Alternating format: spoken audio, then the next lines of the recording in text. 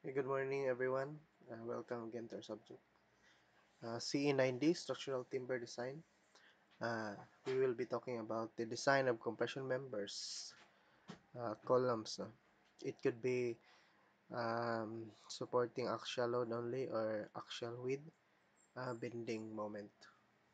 Okay. So,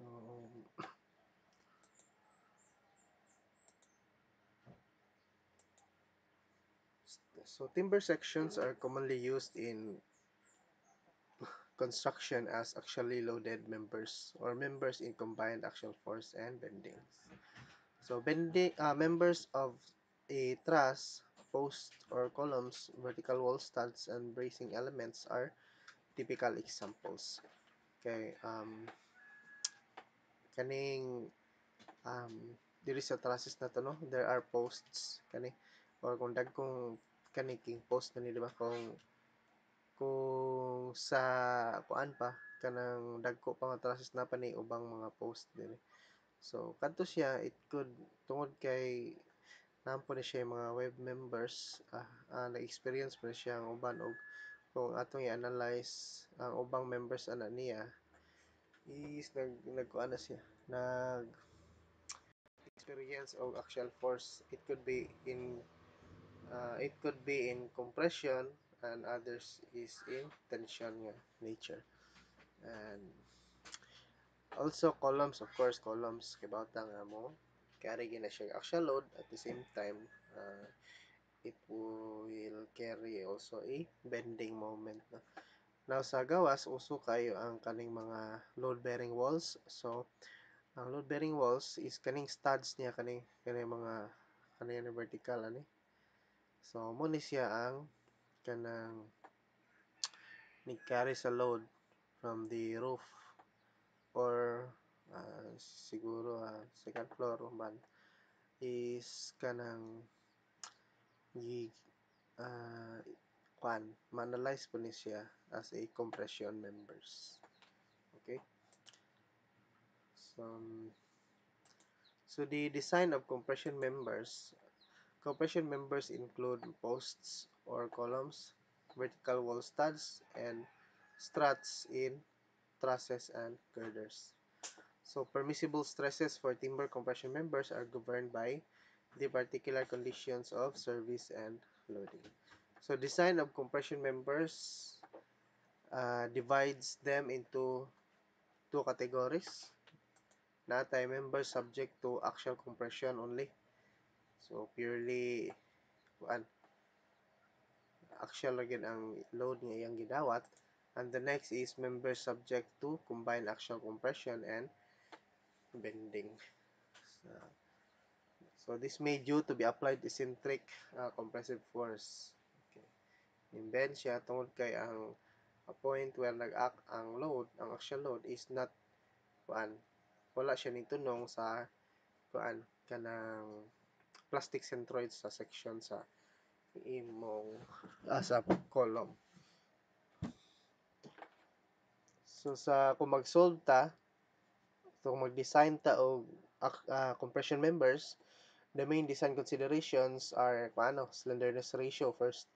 So this relates to positional restraints of ends, so lateral restraint along the length and cross-sectional dimensions of the member. Next is the stresses nga axial compression and bending stresses. Now, the formulas here are given in the handouts, no? Which are just kanang gikuha ra to nato dito sa NSCP 2015. So let us have an example where we will kanang kanang maagiani natong kuan mga design considerations. So first is natay column nga axial ra ang gidawat niya. Next is na axial with bending, axial compression. And last problem, we will have a kuan uh, axial tension na siya. Then kanang with bending. Okay.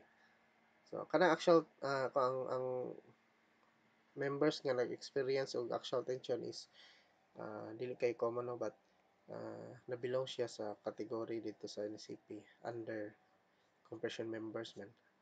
Kay pareha naman na siya action na only in opposite direction man. So painat tension, patud ang compression. So the formulas are um, given in the NSCP. So ang formulas nga gamiton nato ani is kuan na gud, if we are kanang solving for kanang axial compression ra katurgong stress is equals to force over area. Then if consider na to ang bending stress, di ba? Uh, the bending stress is equals to MC C over I. Sorry gamit ko mouse. So mao ra gyapon ang the problem, ang medyo lisod lang ani is ang mga provisions sa code sa mga limitations niya, maximum, minimum, and the dapat mga i-check, kinahanglan nato i-check para ma-ensure ang safety sa atong gi-design nga structural members, timber. So mo na magian nato diri sa atong discussions. So simple lang na formula, the only lisod is the provisions nga kinahanglan nato ma-satisfy nga gihatag sa Structural Code of the Philippines. Okay? So here we have the first example. Okay. We have design example, no? I-timber column, atong i-consider is lumaraw, 63% stress grade, then is in 4 meters in height. So 4 meters ang height niya. 4 meters with a rectangular cross section of 27 mm by 145 mm. So as shown as in the figure. So the column is restrained at both ends in position but not in direction. So meaning kani siya nga support kaning duha, there is no translation here, meaning maloadan na siya axial, dili ni siya mo isbog ana sideways, but naa ni siya rotation nga free, mubawag siya mo bend na rotation na free. Nana sa dito sa handouts, no, natay kanang kani siya nga diagram, no. Ang example ato is kani. So magamit ni nato nga KE times na to sa effective sa length niya para makakuha tag effective length. Then magamit na to na siya sa slenderness ratio. Okay?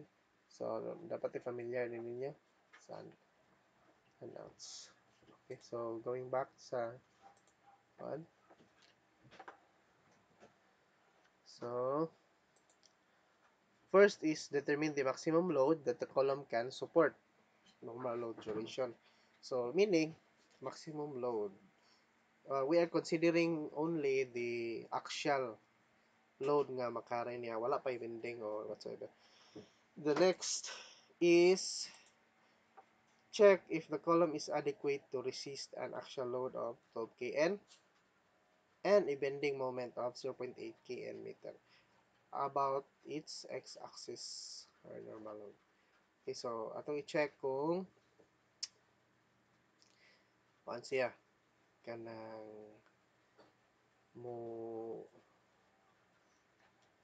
carry ba siya og loads nga nagdungan na siya kaning 12 kN o 0.8 kN meter about x-axis. So ang moment na to is gatuyok ani nga axis. Okay? So about its x-axis man, the strong axis niya. Okay, so the first thing that you will consider is we will get the general properties sa kuan kanang atong beam, I mean column section. So first is kuan, the length L is equals to 4 meters, di ba? Then the effective length, nakita na to sa diagram ganiha kung ngani ang nature sa support at both ends, where KE is equals to 1.0. So times na to sa length, then we have the effective length nga kuan. In this case, the effective length is still 4.0 meters. Okay? Um, so, the width of section B is 97 mm. The depth of section H is 145 mm. So, cross-sectional area, A is equals to B times H. We have 14,065 mm squared. And the second moment of area along the x-axis, 1 BH cube over 12, di ba? So, substituting all variables, we get 2.46 times 10 to the power 7 mm to the power 4. And next is the sa weak axis niya. We have 1.1 uh, times 10 to the power 7. Now, sa weak axis is, kani naman nga axis ang atong i-consider ana, mausod na ning, instead of BH cube ni, H B cube. Para, kuan, makuha na ninyo, mahlibog mo. Kasi, tingin mo, pareha naman, og formula nga anong lahi mga cancer. Kay, kung kanina mo tuyok, kung ari na nato patuyokon sa y-axis, so, ang ma-H niya is kaning B na. Then, ang mga ma-width niya is kaning H sa section. So, ma-H B cube na ni siya. General equation kaniya, BH cube over 12. Kamo na siya. So, mo na to ang mga importante nga geometrical properties nga itong makuhaon. No? So, the next is to get the kuan, to check the slenderness ratio first. No? Kay, og dili gani siya mo pasardaan ani, then there's it is useless, no? Kinang mo padayon pa tawag check sa ubang mga kuan provision sa code. So i-check na to ang slenderness ratio. Ang slenderness ratio is the ano ratio with respect to the length, ang total length niya, effective length with its dimension. Now, kani siya tungod kay we are not dealing with the square man, we're dealing with a rectangular section. So, duha ka slenderness ratio mas masolve na to ani kaning kung ang gamito nato is kuan kan di ba LE over D maning kuan formula sa slenderness ratio. So ang D1 and D2 kaning dimension 1 o dimension 2. Then ang kinadak-an ng value mo ay gamiton nato nga kuan value sa slenderness ratio. Now take note nga ang code mabasa po ninyo sa inyong kuan kanang handouts na dapat ang slenderness ratio ay nag-check na to is dili siya mulapas sa 50. So, okay, check. So, use the largest of LE over 1 over D1 and LE over D2.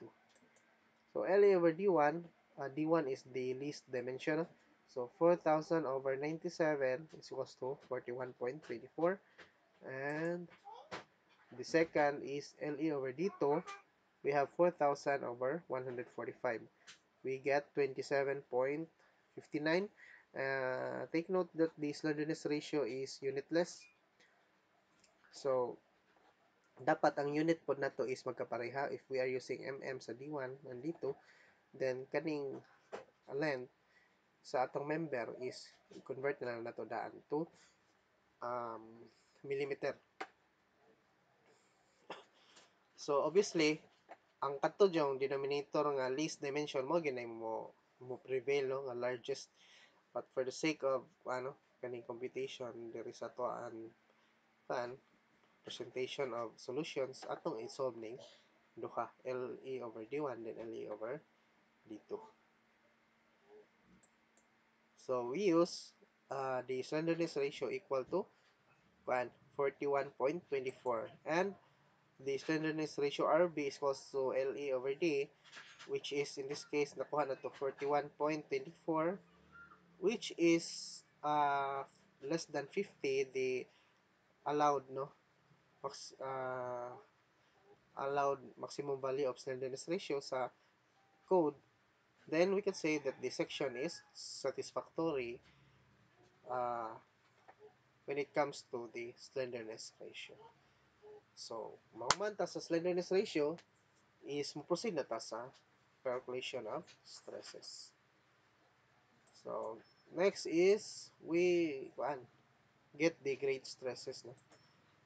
From table 615.2-1, dito sa NSCP, no? Na-upload na sa inyong handouts, no?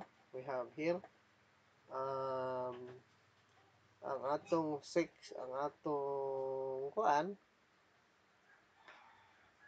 lumaraw 63% stress grade is nabilang siya sa moderately high strength group. So kani siya um,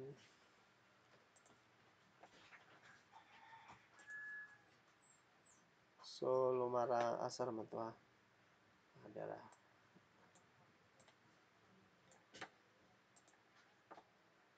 So kani siya kani nga mga values mo atong jot down, pero we all know nga ang kinahanglan ra ginato ani is we don't have the compression parallel to grain, no? Parallel to grain day. Muna kinahanglan na to compression parallel to grain, modulus of elasticity, and the bending and tension parallel to grain. Kanang bearing stress, wa man na to gipangita. So, dili na to kuhaon. Then, ang shear parallel to grain, lipod. So,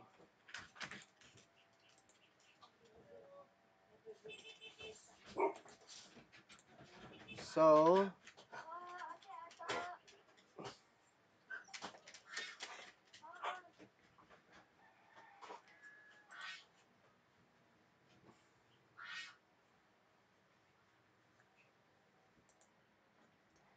okay, so, dito sa table is kuha na nato ang ano, mga stresses. We have the bending parallel to grain, 15.6 MPa. Then the compression parallel to grain is 9.3 MPa. Anong parallel to grain man atong gikuha is anong parallel, of course, ang perpendicular to grain mahitabo ra na kung diri sa support, no, kung ipasa niya ang load diri sa katay na beam. So of course the beam, kung na beam diri is kanang na beam dia ang grain niya is of course paana nga direction, no. So ang load paana, then it is ang kani siya nga gi-act as bearing is perpendicular to grain. Pero atong gisolve ani is kani man nga member. So ang load is pa down direction man na siya, axial nga direction. Paana, paana. Then ang grain ani niya is paana man. So it is acting parallel to grain. Then the modulus of elasticity 6.24 times 10 to the power 3 megapascal. So, mo to atong So, first condition, itong letter A is axial compression naman to siya. No? So, ito sa NSCP is ang axial masolve na to ang masolve na to ang uh, axial stress is katura bitang stress is equals to force over area. Kani nga stress gidenote na to as uh, FC, the actual compressive stress. Na mo din ang naglibog ko sa una, no? Mo din ang Anong namo gi prime na sa concrete kanang F prime C. Ngano mo gina. Tungod siguro kay ang FC is gigamit naman diri sa timber. So, ang concrete F prime C, so ang diri sa timber FC. So FC is equals to force over. Then if naanatay makuha na to FC is ato i-compare dito sa kuan, di ba? Uh, naman tay base nga basihanan nga grade stress dito sa table, di ba? Kani mo ni basihanan. But we also have the kanang mo ni basihanan na to 9.3. Then we also have the permissible, di ba? Permissible, which is possible nga kani 9.3 muubos pa siya. Depende sa mga multipliers, mga factors nga kinahanglan i-multiply na to aning 9.3 megapascal. So FC, so kani siya no? Mo ni ang katong kuan. Kani siya nga part mo ni ang katong 9.3 or the base nga kuan compressive stress parallel to grain. Then FC prime dako nga F mao na ni ang modified, di ba? Adjusted na siya. So ang times na to is CD, CN, CT, CF, CI, and CP. Okay? So mao na siya. We have 2, 4, 6 ka factors ang atong i-multiply. So adjustment, kuan di ba? Permissible compressive strength, natay adjustment, di ba? Nga kinahanglan multiplyan na to aning mga factors. So factors is kani siya kani. Okay? So FC prime is equals to FC times CD times CM times CT times CF times CI times CP. So atong kuhaon na nga mga parameters, no. Asa man na nato mabasa dito sa code is I think 913 ha. Okay. So mo ni siya ang kuan, di ba? Sa NSCP 2015. So mo ni ang kuan kanang adjustment of reference design values. So mo din ang mga reference design values. So diri sa kuan, di ba? Kung CD asam ta mo kuha og CD mo ni siya nga provisions, CM kanipod parehara gud sa bending stresses na to. So mo ra gihapon. So basa-basa lang mo ani. So to para madali ta is dito ko nagkuha sa mga values ani niya. So normal load duration ang CD nga makuha nato is 1.0. Then wala man naka-specify. So let's say ano, nag-assume ko na the timber is the moisture content is greater than 19%. So ang CM nga makuha nako is 0.91. So basahan ninyo ang sa CM nga part ha kay atong pakita ba CM. So adto ta sa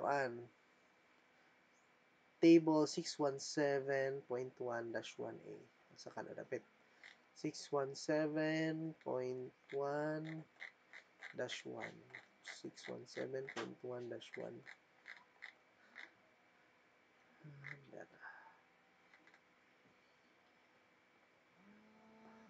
Okay, so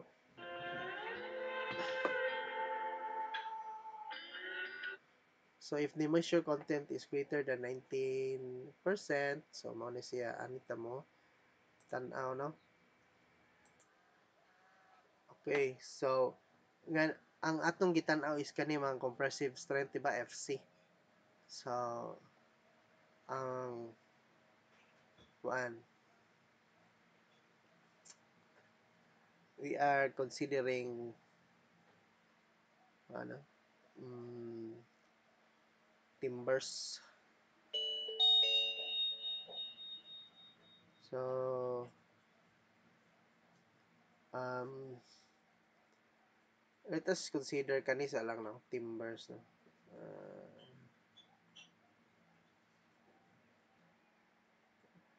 0.91.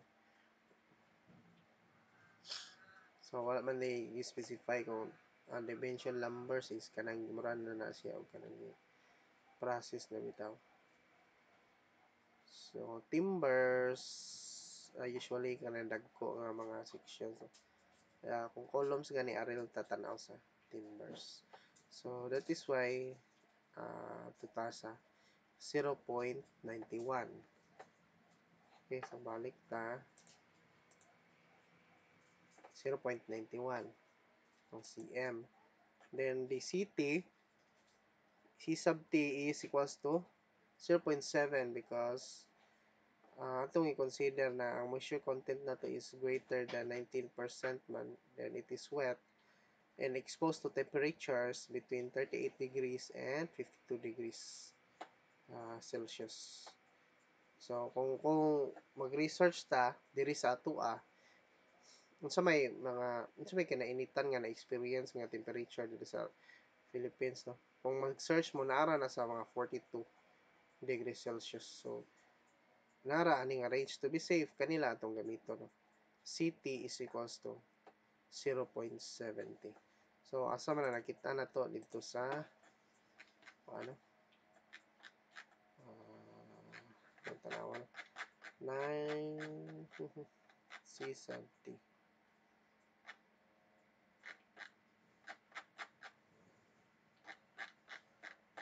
Ano ba to? C sub T specified in 61533. So, asa ka na magitan?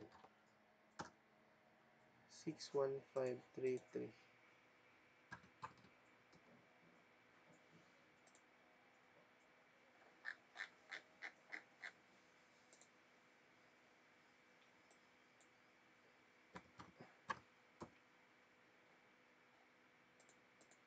Six one five three three.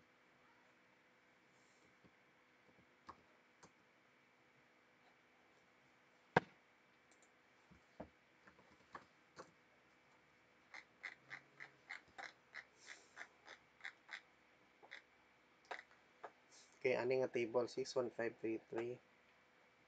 Okay. So, i-tanaw na inyo ani diri sa ubos ng column, no? Um, diri ta magkuha kani kung FB, FV, FC, and FCT. FC inverted T.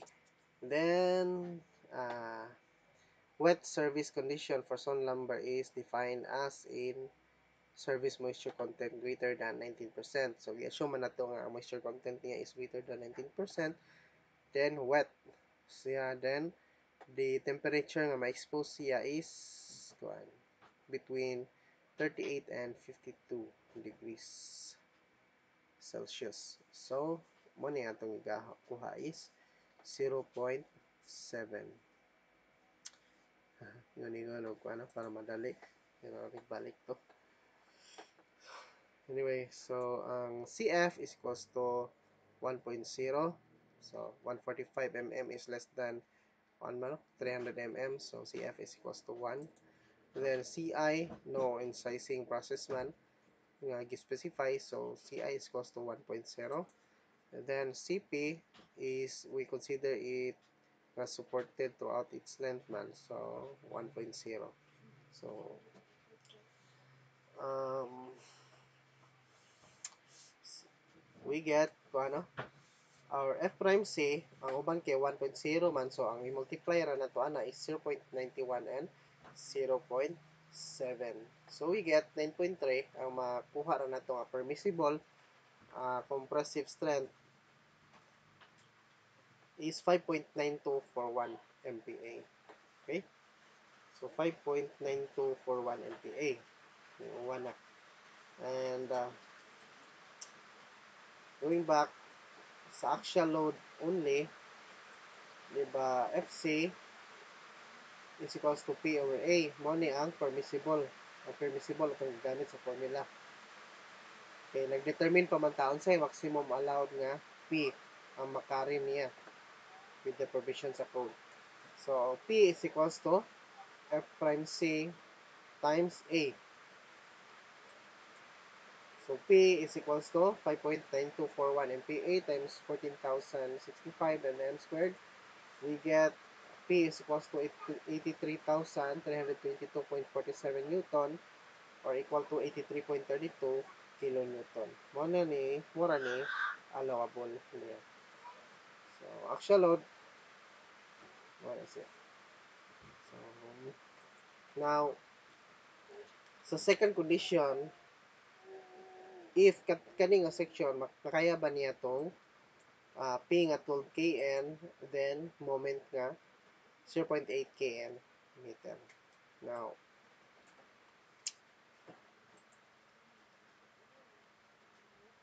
ang sa bending, hibaw naman tanong ang bending FB prime is kani siya na nga FB times CD, CM, CT, FB, CD, CM, CT, CL, CF, CFU, CI, and CR may ato multiplier para makuha na to ang permissible bending stress. So CD is normal load duration 1.0, CM 0.91, and CT 0.7, CL 1.0, CF 1.0, CFU, this is not used flatwise man, so 1.0. And then CR is equals to 1.0 kay non-repetitive member system man siya, column raman siya. These are not joists man or planks. So CI is no incising process, CI is equals to 1.0. So we get the FB prime, the permissible bending stress, we get from 15.6 times na to 0.91 and 0.7, we get 9.9372 Newton per millimeter square or MPa. So, muna na permissible. Then, the applied compressive stress, FC, muna ni ang applied, no? Ang actual FC is equals to P over A is equals to 12,000 over 14,065. Nakuha na to nga ang actual stress is 0.85 MPa.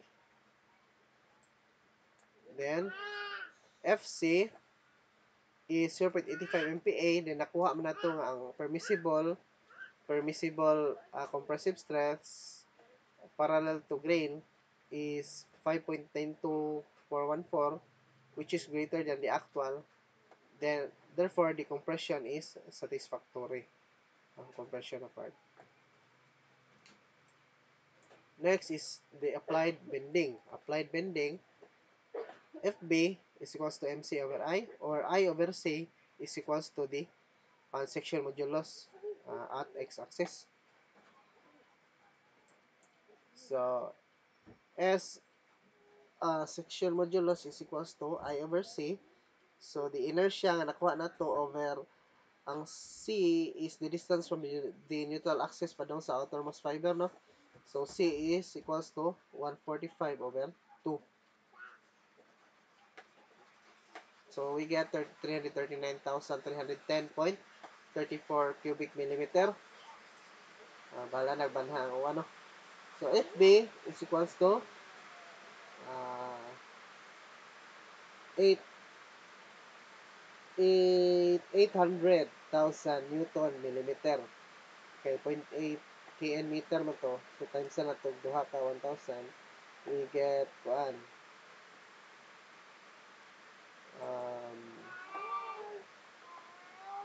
we get 800,000 divided na to sa section modulus, we get FB, the applied bending stress, 2.36 MPa. This is the actual. And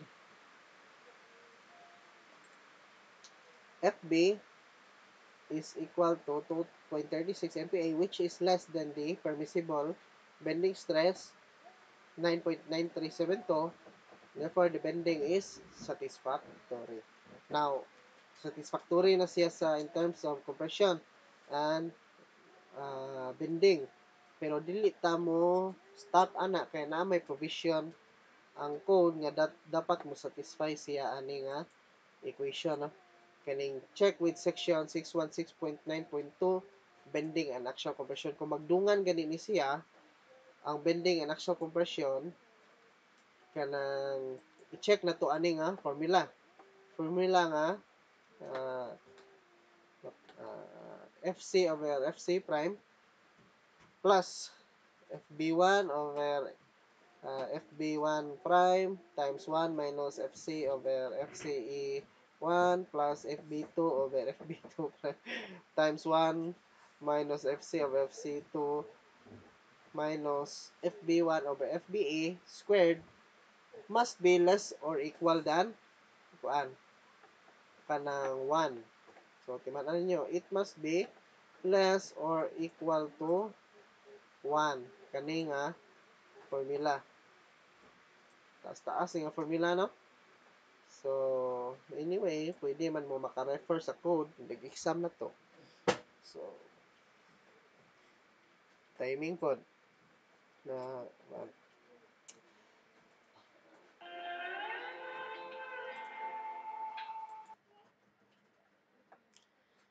so, mo to siya and wala po siya ning stop diha is naapoy laing formula nga dapat i-satisfy nimo. FC over FCE2 plus FB1 over FBE squared must be less or equal to 1.0. Yanong dapat less or equal to 1.0 man para paano siya murag ma-satisfying murag mahog ni siya nga pang kuan niya ba pang check sa safety niya kay di simultaneous man di man magtinagsa og ning kaning bending og axial magdungan man siya. So once magdungan na siya dapat mo satisfy ni siya nga equation. Now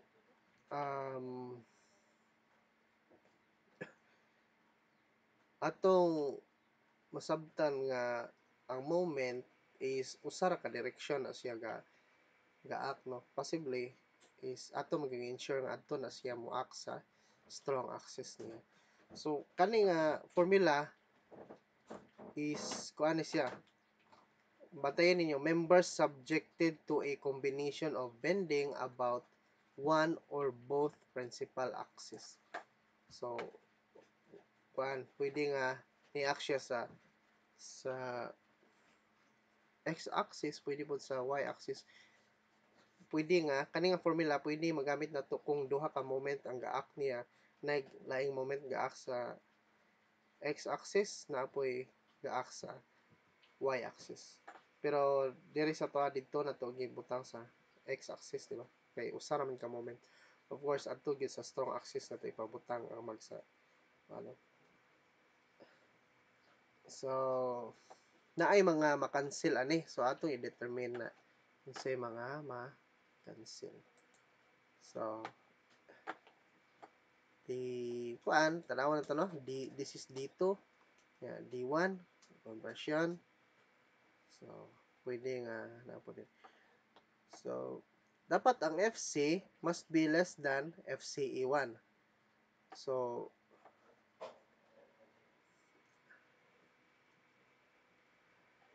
ang FCE1 is mao ni ang moment nga kuan holiday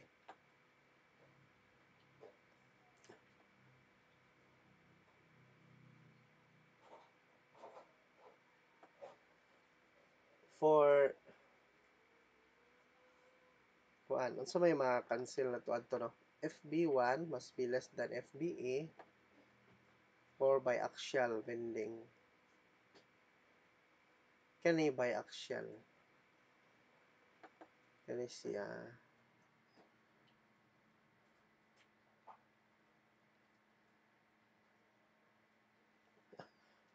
for either uniaxial edgewise bending or biaxial.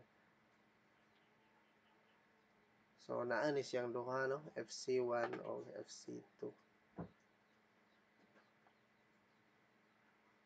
So ang FB1, the actual edgewise bending stress bending applied to narrow face of a member.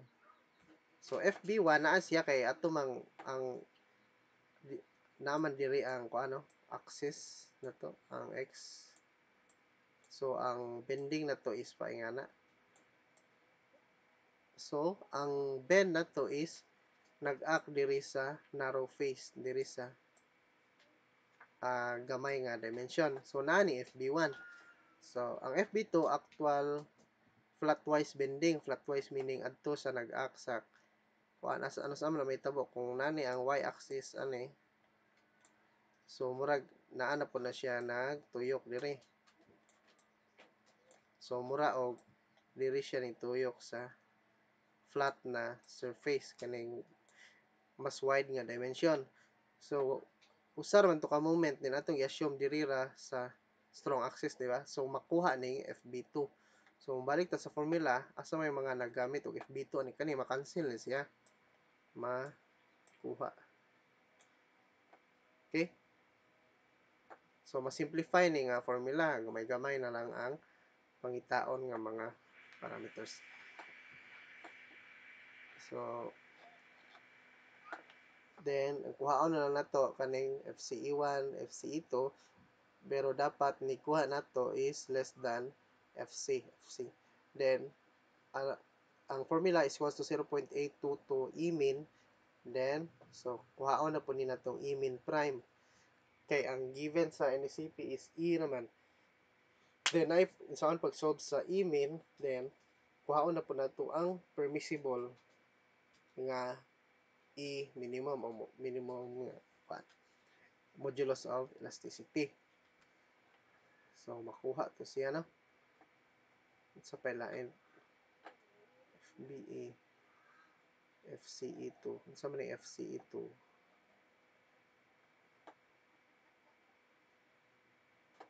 So kani siya FCE2 for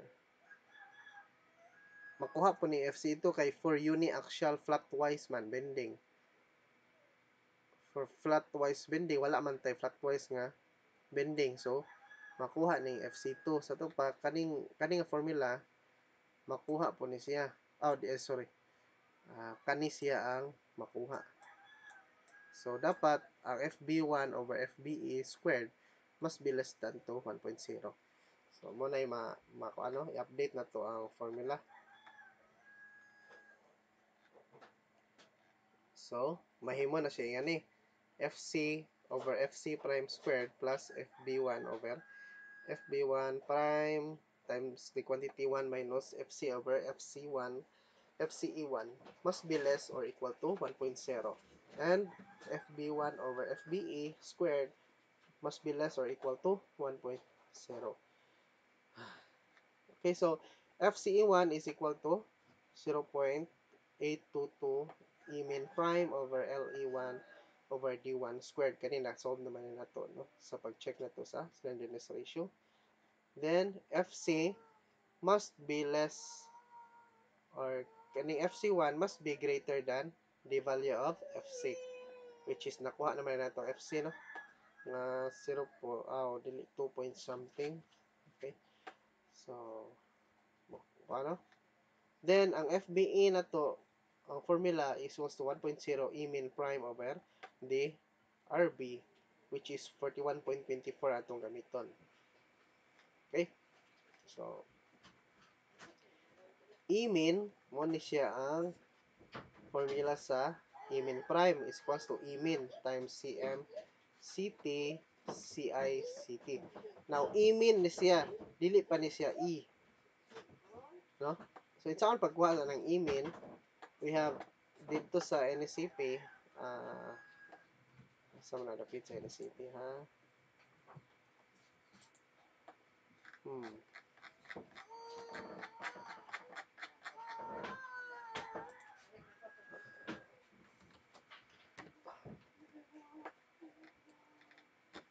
di ba? Kani E mean prime reference and then E mean is equals to E00. So man siya diri na to nakuha sa section 617.3.1.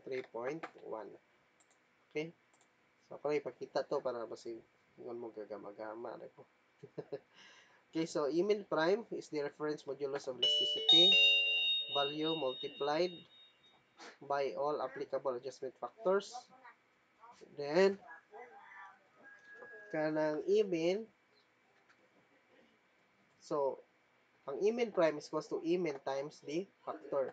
Now ang E mean makuha na siya kaning E mean is mo yung formula niya is equals to E we describe E 0.05 times 1.03 and then 1.66 uh, adjustment factors like 1.03 and 1.66. Then what is 1. E 0.05? The modulus of elasticity level exceeded by about 25% of the individual pieces. So E times 1 minus 1.645 cov E. Cov E. Doldol sa COVID. So E is the reference modulus of elasticity katong naa sa table.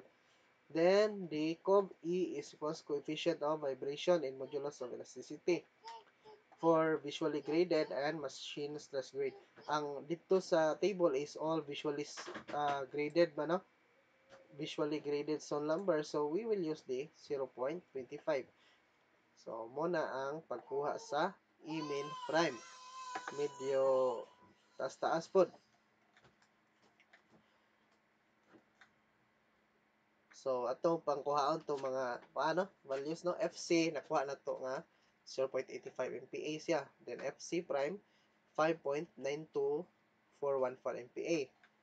Then FB1 is the ano bending sa ato sa narrow face. So 2.36 MPa. Then ang FB1 prime is the permissible. So 9.9372. Then FCE1 is equals to 0.822.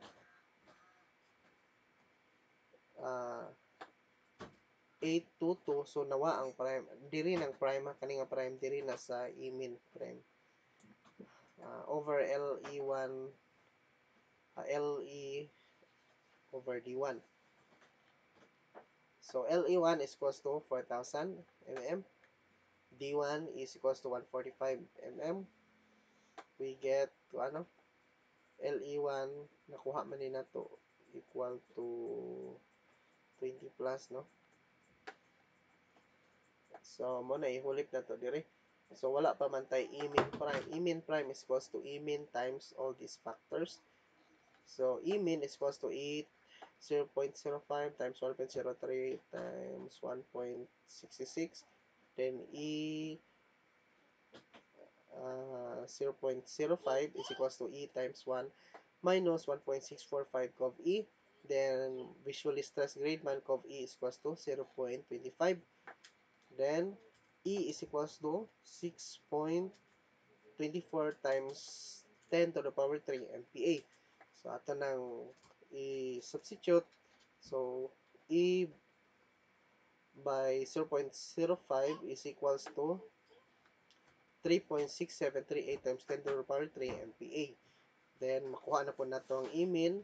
Ang E-min nakuha na to nga 6.28 times 10 to the power 3. Then kani nga E-min times na to sa mga factors. Then ang RB na to is equal to ano ba? 41.24. So E-min is equals to, so mo ni ang mga values sa mga factors, di ba? Ano sila? So times na to sa E-min. So E-min prime is equals to 6.28 times 10 to the power 3 MPa times all the factors, we get 4 by 10 to the power 3 MPa. Mo na E-min prime. Then FCE mauna na to. Then 4 point um, nakuha na to nga ang answer is 4.32 MPa comparing to FC. FC is 0.85 MPa man. So this is greater than FC. So satisfied ang provision sa ang condition nga dapat ma-meet dito sa code nga FCE1 must be greater than FC. Then ano siya satisfactory. And next is ato nang i-substitute aning first condition nga dapat siya less or equal to 1.0. So, substituting all the ano, variables. So, we get 0.296 which is less than or 1.0. Therefore, satisfactory ang atong So, meaning, pwede pa day nato paggamihan or mangita taglaing paano klase sa kahoy in such a way nga marag closer to 1.0 na gid ni siya ba para mayut kuan na to no makaingon ta nga naka-minimize ta sa section o kanang klase sa kahoy kay paingon man ta mas kusgan ang kahoy murag makaingon ko ta nga mas mahal pod siya ang presyo niya but in this problem 0.296 is less than 1.0. Therefore, it is satisfactory with the provision sa code. So, ang next nga formula is FB1 over FBE squared, no? So, FBA is 1.2 E min prime over RB squared. Then, FBE, substituting all formulas. So, FBE is equals to 2.82 MPa, which it should be greater than FC, di ba? So, okay na siya. So, atong kuan so 0.67 which is less or equal which is less than 1.0. Therefore, the one in terms of bending and axial compression, ang second nga condition is satisfactory gyapon siya. So, unsa yung pasabot ani satisfactory man tanan. So, therefore, a cross-section of 97 mm by 145 mm using Lumaraw 63% stress grade is adequate to resist an axial load of 12 kN and a bending moment of 0.8 kN meter about its x-axis. So, mo to siya no? Medyo taas-taas lang yun ang pag-check dito sa provision sa code. Ang formula direct ra gyapon pero ang check na may lisod-lisod pero adi man siya lisod tungod kay you just need to kanang read the provision sa code. Once nga magsige na mag-answer is kanang sa nga na kanang mas maka-familiar na mo ba? Mas maka-solve na mo ditso-ditso sa mga problem. Okay? So, let's end it here. Then, I will be recording again the last example, which is we will consider a axial tension upon ang kanya. So, that's all for now.